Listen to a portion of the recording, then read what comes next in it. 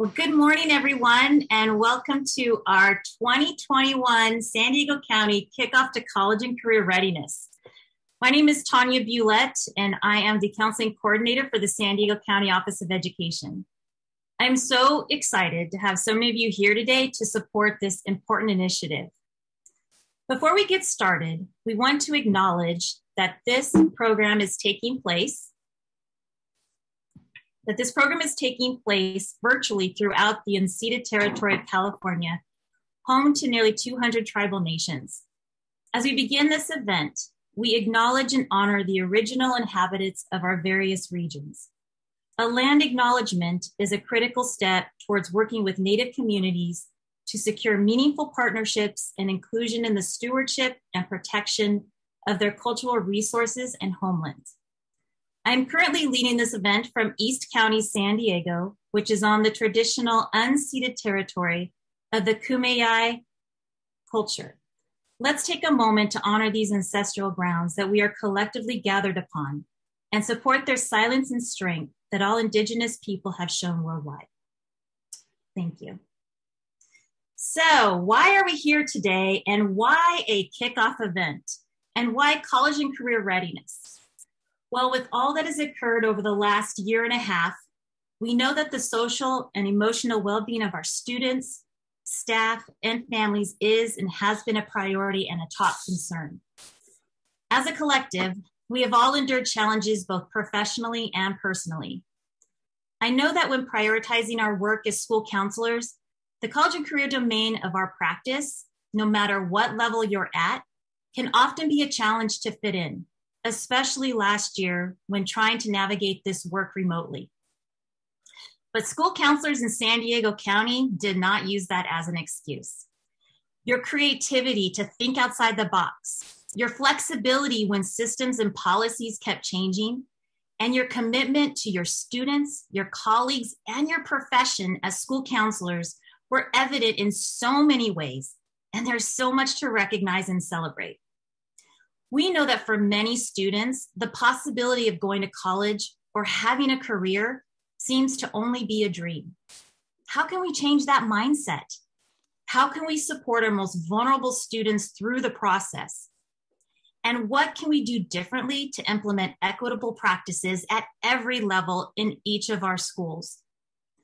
The purpose of this event is to put focus on promoting a college and career going culture throughout the county, from kindergarten through 12th grade, and to ensure that all students that graduate in San Diego, from Oceanside to Pine Valley to the South Bay, believe and know that they are college and career ready, and that they have access to numerous post-secondary options, such as a 2-year or a 4-year college, trade or vocational school, the military, or even the world of work.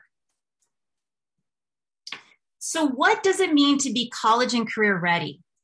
Well, the next generation of school accountability, a blueprint for raising high school achievement and graduation rates, defines both as this. College ready means that a high school graduate has the reading, the writing, and the math knowledge and skills to qualify for and succeed in entry-level, credit-bearing college degree courses without the need for remedial classes. And career ready means that high school graduates can read, comprehend, interpret, and analyze complex technical materials, can use mathematics to solve problems in the workplace, and can pass a state-approved industry certificate or licensure exam in their field. When we think about what it means for our students to be college and career ready, it encompasses all aspects of education. The responsibilities do not just fall on you, the hands of the school counselors. It is a shared responsibility amongst all educators. However, school counselors can lead this work, and many of you already do. When we break it down into a systemic K through 12 approach, we can see how important it is to have school counselors and educators educating programs in the college and career domain at every level. For our elementary school counselors, our responsibilities are to create awareness, knowledge, and skills that lay the foundation for academic rigor and social development necessary for college and career readiness, and to prepare our students for what's to happen in middle school. Our middle school counselors create opportunities to explore and deepen college and career knowledge and skills necessary for academic planning and goal setting, and get them ready for ninth grade. And then in high school, we want to create college and career pathways that promote full implementation of personal goals that ensure the widest range of future life options. So we have a lot of work to do, and we have a lot of work to do at every school level. It's not just work that starts once a student gets to high school. So what we hope to achieve today is that you can either develop, improve upon, or try something new to take college and career readiness to the next level on each of your campuses. We all have a part. We have workshops this afternoon presented by school counselors and community leaders who are doing this work, and they are doing it well. And they are sharing their ideas and resources. Collect and learn from them. We have a panel of college students and college graduates following this session to share their personal stories about their pre-college experiences and why the support of at least one caring adult in their lives played such an important role in the success of where they are today. Listen, reflect, and understand your role and the impact that you have. And today we will celebrate what seems to be more of an emphasis on financial aid and college access at the high school level. However, think and know about what we can be more proactive in with our littles to help them dream and know that college is an option before they get to high school. We all need to understand our roles and responsibilities at all levels. So to officially kick off this event, I am thrilled to welcome Dr. Paul Goffold, our San Diego County Superintendent.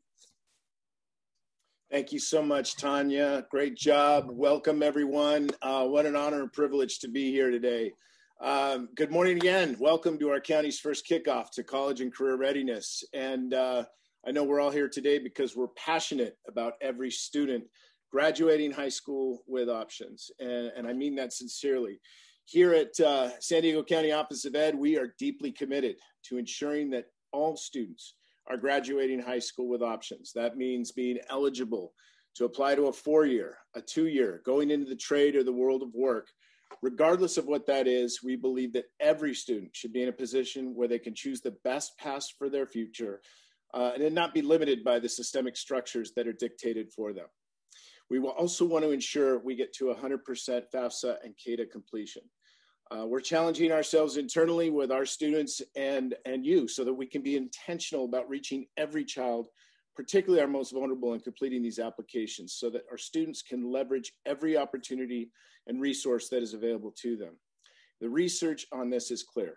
Students who complete these applications are much more likely to enroll in college than those who do not. And if you haven't already, I hope you read through our SDCOE Equity Blueprint for Action. The blueprint outlines practices, actions to help us better support our historically underserved student groups, and can be an incredible resource and a perfect example of listening and learning from our students, parents, staff, and community members. We are so grateful you're here today taking advantage of the supports to increase college-going and career-ready culture on your campuses, where the entire staff works together toward a common goal. The schools and districts that have established a strong college career-going culture have done so because their entire staff and community was involved, from the superintendent to the principal to the teachers, school counselors, classified employees. We already know that school counselors are a critical piece to this and can lead the charge, and many of you already are. And that's great news because beginning in the 22-23 school year, districts and schools will have to confirm that all high school seniors complete a financial aid application or sign an opt-out waiver. So we need to prepare for AB 132, financial aid application completion requirement now. And not because it will become a state requirement, but because this is simply the right thing to do. I want to work with you to ensure we meet this requirement now and ensure our students and families know and have access to financial aid. If anyone can do it, it's this group of caring school counselors and educators who are dedicated to supporting our students. Last year, our county had a 50% completion rate, FAFSA, California DREAM applications. The year before it was 51%, and that's impressive considering the environment challenges we have been faced with now in our third school year of disruption. And those numbers are aligned and stack up with statewide average, but I think you would all agree that we can do better. We've got work to do, but I know I'm talking to a group of people who went above and beyond to connect with and reach families and students during these unprecedented times. And this becomes even more important when you think about students who are experiencing homelessness and those in our foster care system. Last year, 43 of 83 students who are in foster care in our county completed the FAFSA, or the California Dream Act application. That's 53%, a 23% increase from the last year, earning our county a Most Improved County Award from the John Burton Advocates for Youth, which came with cash incentives for our students graduating in 2022. And while we take the time to celebrate this, we believe anything short of 100% should be cause for concern. Completing financial aid applications can provide our foster youth with the opportunity to earn a college degree, gainful employment, and social mobility. We have to get this right. We should not settle for anything less than 100% FAFSA or CADA completion this year, and I know we can do this. Our students deserve every opportunity to meet and exceed their potential, and they need our help. Our office stands ready and willing to do whatever it takes to support you, and we encourage you to reach out to Tanya Billette, our San Diego County Office of Education Counselor, to assist you and our districts at any time. I also want to say congratulations to the schools and districts being honored for winning the San Diego County Race to Submit Challenge. Every FAFSA or CADA application completion is a win, and these 8 schools and 2 districts have done a stellar job. I also hope you come away with today's events inspired, prepared with the information tools that you need to build a college and career-going culture from kindergarten to 12th grade. And as you will hear later, several of our students are joining us for a panel at 10:15 today to share their experiences applying to colleges, financial aid process, and the importance of having adults in their lives to support them through this. Our students tell powerful stories. We need to listen, learn, and do everything we can to better support them. In closing, on behalf of our Board of Education, San Diego County Office of Education, I want to thank you for your leadership, for making the Learning Today a priority, and I can't wait to see the impact of your work. Thank you for everything you do, particularly in these challenging times, to support our kids because they've never needed us more than ever. Appreciate you very much. Have a great conference. Thanks for all you do. Thank you so much, Dr. Gothold, for taking the time to be here today and to give us a few welcoming words. I can say that when I first was introduced to you, it was so clear that increasing college access and FAFSA and CADA completion rates, especially for our underrepresented student populations, was something that you were clearly and deeply passionate about. So we are taking your charge and we're going to move forward. And just having you understand and appreciate what school counselors do and the important roles that they play, I have to say it means so much to our profession. So thank you so much. We're here to support you. Thank you. Great job. Thank you. So my why. So when I think about where my passion came from for increasing this work with our students, I really have 2 different perspectives in which I came from. Why this work is so important to me, it really stems from when my own children were going through high school and when I really became a parent and started to understand and look at and do and help my child through the college application and the financial aid system. I really didn't know how complicated and complex it was until I started actively doing them. And when I think back to when my son was a senior in high school, I thought I had it all together. How lucky was he to have a high school counselor as a mom to help him get through the college application and financial aid process? Well, what I thought was going to be a good thing really empowered me as I was going through this process and really thinking about how would a high school student really know how to get this all done? I also didn't realize that once a student says yes and they commit to a college, that I thought that was it. I was naive to know that this process continues. And if our high school students aren't checking their emails, if our high school students aren't getting their money in for housing, that they are going to miss out on opportunities to actually take their first step on a college campus. When I started to see how all of these pieces came into play with my own family and my own son in our situation, I started to get a little angry. and a little bit more pursuant in advocating for our students who didn't have a parent, yet alone a high school counselor in their family. I really started to think about how would they know to check their email? How would they know about these additional things that are put in place? And if their family or parent isn't supporting or helping them through the process, how can I do better as a school counselor to ensure that everybody has equitable access and that we are doing this work for all? So as a parent, when I came back after my son graduated from high school in 2017, and after that summer, when I started to learn way more about this process than I thought was there, I really came back on fire to help the next class of seniors really understand the importance of, one, the financial aid process and the college application process and the steps that they needed to take. Also knew that we need to get our parents on board and we needed to have more educational courses for them, sharing our experiences as parents with a counseling hat to help them get through this process so that their students could be more successful. So as you can see, my son graduated. He was blessed to have both of his parents work at the high school that he graduated from. He actually did okay. He was okay with that.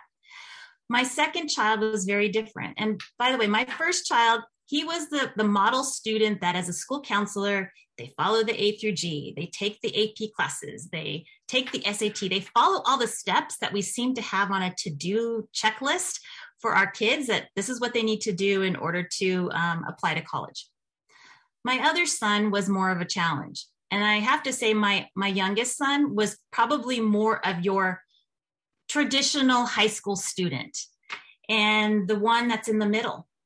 And so with my second child, Jake, he was not on the path to go to a high school that was in your traditional method. He really wanted a smaller environment.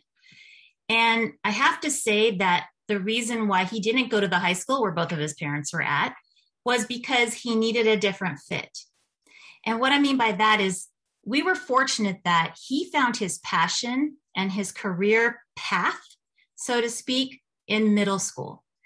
And this is why I appreciate all the work that our middle school counselors are doing to prepare our students for high school. I was on the receiving end of that as a high school counselor, but then as a parent of a child who was not motivated to go to school, as soon as he signed up for a video production elective in 7th grade, everything changed for him. And he started to see the value of education and the steps he needed to take to pursue that career once he graduated from high school. The first picture is his 8th grade year. In the spring of that year, he submitted a video, which got him all the way up to the county level for recognition. That not only boosted his confidence, but it gave him reason for 9th grade to know what he wanted to accomplish and what he wanted to do, and the goals and the things he had to pursue in order to one day go to film college. And so I say that because all of our kids are different and all of them have a different career path. And these start not in high school, they start when they're young. And so as counselors, what an awesome responsibility we have to ensure that we are helping them find that. So when I think about my why and the pursuant of ensuring that we are eliminating some of these barriers, I told you earlier that I came on fire coming back after my son had stepped foot onto campus at UC Irvine. I wanted to do better. I wanted to do better as a school counselor to, one, make sure that everybody was completing the FAFSA or at least knew about it. And so we literally threw out there FAFSA Fridays. Now I know I'm missing the word CADA. So I just want to put that out there. My disclaimer, my bad, I learned. And the following year, we made sure it was Financial Aid Fridays. But the first year, we just put it out there just to bring awareness to it. I have to say that every Friday when we go into a senior class, just to share someone who had entered our drawing because they had completed the FAFSA and could show proof, that every Friday when we go out and announce our winners in senior classes, that it started to build. And then it got to a point where I would step foot into a class on a Friday and they're like, what day is it? It's FAFSA Friday. So the excitement grew. And not only did this come from our students, but then our teachers started to get on board. Our teachers started to have conversations with their students. And we saw a shift in our culture on our campus for the importance of why it was so critical for students to complete the FAFSA. So I share my why because we all have a different reason why we're passionate for this work. Some of you might be first generation. Some of you may have had that one adult or that school counselor that really helped you through this process. We all have a different reason for why this work is so critical. And I encourage you to really take a look at that and investigate it so that you can understand where your passion is coming from. And if you don't have a why, it's time to figure it out, because we need to make sure that this work is continuing. So as Dr. Gothold mentioned, we had a Race to Submit challenge. Now the Race to Submit stems from what is happening at the state level. And we modeled our program after what the state is doing to see what we can do in San Diego County to increase our FAFSA and CADA rates. So in the fall of 2019, SDCUE kicked off the very first San Diego County Race to Submit challenge to encourage our districts and high schools to set goals to complete and increase their completion rates. So what we also started was a committee. And you can see from this list of folks that we have people from all over. What I found and what I was hearing and who I was connecting with, we had all kinds of people doing wonderful work, but working in silos. And so we brought that energy together, and it was amazing. In fact, if any of you are out there would like to be a part of this committee to continue moving this work forward, we welcome you. So we have district leaders involved. We have our Mindy and Sarah who represent and support our foster youth and homeless. We also have Amy on board, and she's doing a workshop as well as Mindy and Sarah. She works with our undocumented youth. We also have Deborah Maxey, our CSAC commissioner, who is telling us what's happening at the state level and encouraging things that we can do here at the local level. We also have Linda Dougherty. If you haven't met Linda, you don't know what you're missing. She is energy, and she is really wanting to increase this work. And then if you haven't heard of the Carpe Network, Edgar and Rodrigo are doing phenomenal work with schools and some in our county to increase FAFSA rates as well, supporting them through the whole process along the way. So we have all of these people that are committed and dedicated to really increasing and improving this work so that no child is left behind. And I don't like to say that. We all know where that stems from, but I'm just going to say it. We don't want anybody to be behind or fall through the cracks. So to be honest, I knew that when we put this challenge out that our school counselors would be competitive. However, your leaders have taken it to another level. And so I want to show you who our champions are and hear from some of them as to why this work was so important.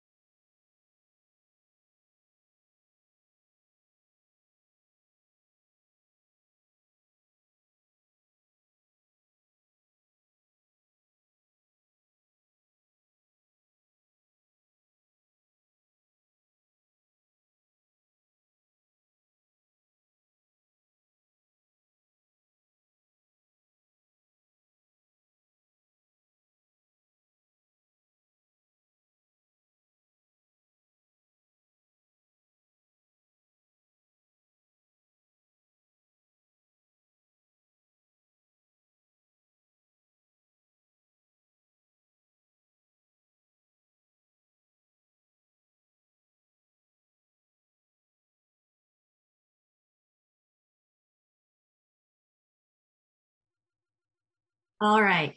So I hope that gives you some perspective as to what's happening in our county. 2 weeks ago, I went out to all of the schools to present their banners, and I had only given some of them 1 day notice.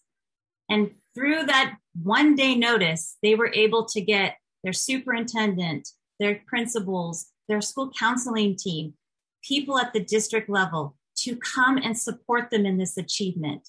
And when you have that support from the top on down, which is why I was so appreciative that Dr. Gothel was here today, you have people that believe in this mission, and it's higher than you think. And so sometimes you can feel like you're in this work alone. However, you're not. You have support. And so through the Race to Submit program, like I said, you are a competitive group of people.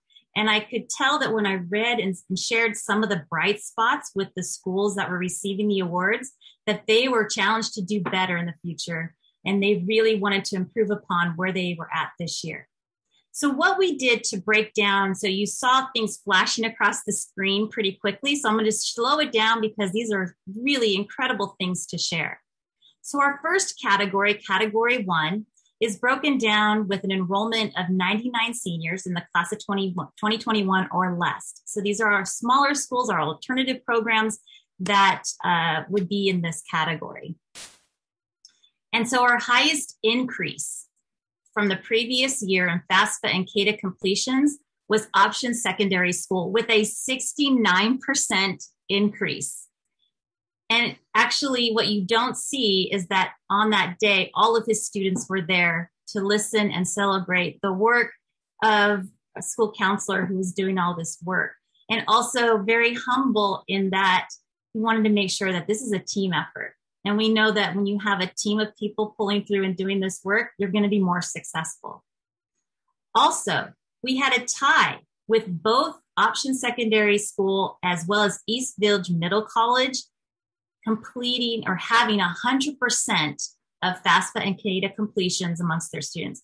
In fact, when talking with East Village Middle College, they had an increase and they had above a 100%. And I asked, how is that possible? Because they're a middle college, they also have juniors, and some of the juniors just really pushed through and graduated early. So that's why they saw their rates really increase. There were some additional achievements that I want to share in category 1. First of all, Oasis High, another alternative program in the Fallbrook Union School District, was in 6th place on the leaderboard and had a 32% increase over 2020 in FAFSA and CADA completions, and a 17% increase in Cal Grant recipients, which means when you see that, that's because their students were able to submit the FAFSA or CADA by the March 2nd deadline. And we saw this in many of our schools. And so it was definitely a highlight because we know last year was so difficult and so challenging for many of you. There are lots of bright spots that we need to share. Bonzo High also had a 24% increase in completions and a 28% increase in Cal Grant recipients. And 17 schools out of 35 in this category increased their FAFSA and CADA completion rates, almost half. And 14 schools increased their total number in Cal Grant recipients, with Alta Vista High, a continuation program, and Vista Unified having the highest increase of 60%. Again, phenomenal work. We also had 7 schools increase both their FAFSA and CADA completions and Cal Grant recipients. So as you can see there, we had a lot of people doing this work despite the challenges that you were all faced.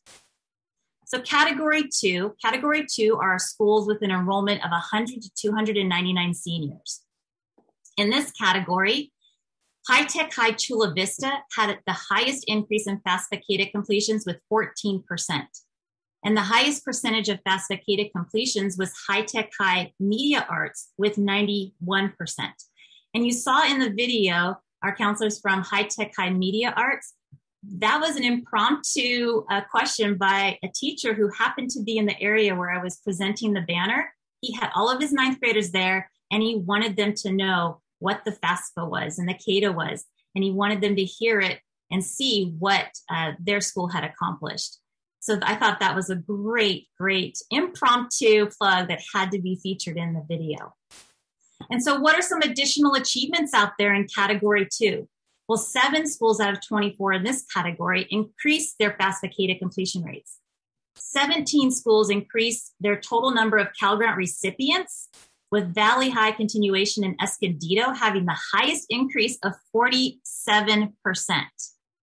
And then 5 schools increased both their FAFSA and K to completions and their Cal Grant recipients. So again, awesome work. Category 3 is an enrollment of 300 to 499 seniors. In category 3, the highest increase in FAFSA and K to completions was University City High School with 11%. And then the highest percentage of FAFSA K to completions was 75% from Mission Vista High School and Vista Unified. Again, great work and great improvements. In this category, 8 schools increased their FAFSA and K to completion rates. 17 schools increased their total number of Cal Grant recipients, with Mount Miguel High School in the Grossmont Union High School District having the highest increase of 20%. And 2 schools increased both FAFSA and K to completions and Cal Grant recipients, University High School and Southwest High School. Again, congratulations to all of you on this work. And then category 4, with schools of an enrollment of 500 plus seniors, they are out there, we had the highest increase in FAFSA and K to completions by Scripps Ranch High School with 15%. And then we had a tie at the highest percentage of FAFSA K to completions of 73% by both Scripps Ranch High School and San Marcos. I even tried to look at the tiniest thing to see if one had inched above another, and it wasn't a whole person to make it worthy of awarding anybody above the other, so it was a tie. Again, phenomenal work. And in Scripps Ranch and in talking with the counselors, they decided they needed to focus on students who were applying for the FAFSA or completing the FAFSA because they knew that was the way to merit scholarships. That was the way to other institutional grants or funding. So they really relied on encouraging their students to apply, even though they may not qualify for financial aid. So again, it's whatever approach you need to take that best fits the student populations at your schools. That's what you have to figure out in order to be successful. And in this category, 12 out of 29 increased their FAFSA and K to completion rates. 14 schools increased their total number of Cal Grant recipients, with Escondido High School having the highest increase of 10%. And then 3 schools increased both their FAFSA and K to completions and Cal Grant recipients. And then I have to do a shout out to San Marcos High School because for the 3rd year in a row, it was just announced that they received the 2021 California State Race to Submit Award for high schools with 800 or more students. And as I was at San Marcos High School presenting their banner, they had just come, all the counselors were racing in between classes because they were doing presentations to their seniors on financial aid and college applications. And I was told that this year they have 910 seniors. So you can imagine that at 73% or at whatever percentage they're going to achieve this year, they are reaching a lot of students. So this work by all of you and the increase in Cal Grant recipients alone is a win for San Diego County because more students are receiving that financial aid so that they can go to college. And then we have our district champions. So this year, our small district of 1,999 seniors or less is San Marcos Unified High School District with a 66% completion rate. Now you're probably saying, you just said San Marcos High School has 910 students. Exactly. There's also Mission Hills High School. And so there's only 2 schools in their district. So they're just under that to be in the small district category. And then our large district of 2,000 seniors or more was San Diego Unified School District with 59%. And they also had a 1% increase overall in Cal Grants. And San Diego Unified is the 2nd largest school district in our state. So again, amazing and awesome work, and congratulations to all of you. An additional achievements in our district category was that in the small district, Bonsall Unified increased their FAFSA and CADA completion rates by 28% and increased 31% in Cal Grant recipients. Huge. And then in our large district, Escondido Union had a 4% increase in Cal Grant recipients. And as Dr. Gothel mentioned, our foster youth completion rate also increased. So during a year of COVID, when we're having to do this work virtually and remotely, it actually worked out to benefit our foster youth. And in talking to Mindy from the San Diego County Office of Ed, she was able to share that last year, 53% of our students who were in foster care in San Diego County completed the FAFSA or the California DREAM Act, a 23% increase from 2020. And they also earned the Most Improved County Award from John Burton Advocates for Youth. So this work is continuing at all levels. We also have great work happening with our undocumented youth and in completing the CADA as well. So as a county, how did we fare? So in 2020, when the pandemic started, we had 51%. And remember, the pandemic started after March 2nd, and that's when schools closed. And so in 2020, we had a 51% completion rate, which was less than what was happening in California public schools across the state. So we knew we had work to do. But then in 2021, we only went down 1%. And so I consider this a complete win, that through the odds, through the challenges, through the barriers, you got your students and families through this process. And in doing so, you opened up doors. You helped inspire students, and you really kept their dreams moving forward. And so the work we have to do next year, yes, we can all set a goal. We all need to look at our own data. We all need to figure out what we can do to increase our FAFSA and CADA completion rates. So Dr. Gothel also mentioned AB 132, which is the financial aid application completion requirement that will go into place in the 2022-23 academic year. So many of you, you've already got this going. You already know what you want to and what you need to do. But for those who are just trying to figure out this financial aid process, it all starts somewhere. And so make this be the year in which you start, so that when you get to next school year, you have your process in place. You know what you want to do, but you also are reaching all students, creating equitable practices so that all of your students are completing a financial aid application or an opt-out waiver. And I've provided all the links to the verbiage for AB 132 in a document that I'm going to share in just a second. So where do we go from here? And I love this quote: the key to success is action, and the essential in action is perseverance. When we think about what we need to do to move forward, we need to look at our data. We need to strategize and set a goal to ensure that our students have post-secondary options and that they are college and career ready. So how can you build upon a college and career culture at your school? And how can you get your staff and administrators involved at all levels, elementary, middle, and high school? So we know that there's a lot of work to do, but we are all in it together. And there are lots of ways that we can support each other through this work. So one area where we can do that is by collaborating and working together. And we put together this, the committee has put together this financial aid resources document, which I believe Zarette is putting into the chat for you to have access to. We will also have this posted on our website as well.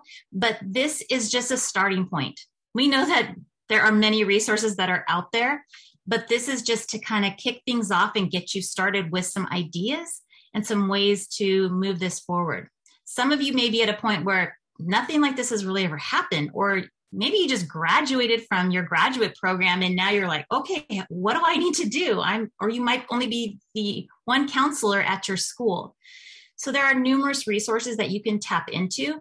I'm also making sure that you have the right people that you can connect with, whether it be Mindy or Sarah with foster youth, or Amy with Students Without Borders to help you, without limits, to help you with our undocumented youth. You have support in areas where you might feel uncomfortable leading a workshop on. There are people that do it and do it well and can help you through that process. Just as long as we're taking a step forward, that's all we're asking. So we will also be providing a resource with college and career resources for school counselors, because we know that there's a lot of them floating around as well. So we want to compile it into one document that we can start to keep tabs on so that you have everything you need in one resource. So I know that's a lot. I hope that you have felt inspired, and I really encourage you to take a look and attend some of these other workshops that we have going on today. Like I said, they're all led by school counselors in San Diego County and by community members that are here in our county to support your schools through increasing your FAFSA and cater rates, to helping you create more of a college-going culture, to give you ideas of what to do with those littles in kindergarten on up. So please take advantage of this. We do have, I know that our first document that was emailed out might have been a little challenging to click through some of the links. So we're putting another one into the chat. So you have direct access to all of the workshops and the links that you need. But please take time to come. Our student panel will kick off today at 10:30 and will run until 11:30. And we have 8 students who are very excited to come on and share their experiences with you. And they're from all over the county, and they're attending really amazing schools. So again, to keep that momentum moving forward, to learn from their experiences and what you can do better in your practice, I think is always a win. So before I tap out and give you some time, it looks like you have 15 minutes. Actually, you have 45 minutes before our next session to answer your emails, grab a glass of water or a cup of coffee, run to the restroom, or support. I know some of you have students that are probably knocking on your door. So we want to give you that time, but please make sure that you take advantage of what's offered here today. And if for some reason, because I know the life of the school counselor, you may not be able to attend a workshop, all of these will be recorded and posted on our school counselor website, which will just give us 2 to 3 days to make sure we get all those links up. So again, thank you for being here. I really appreciate your time. And I do want to give a shout out. You don't see them, but Zarette and Jose on the back end are golden. And they are the ones that are the true support for me. And they make this seamless and easy. And so I'm just so grateful and thankful to them. So thank you for being here today and for attending our first kickoff, our general session. And we hope to see you as we move throughout the day. Thanks again.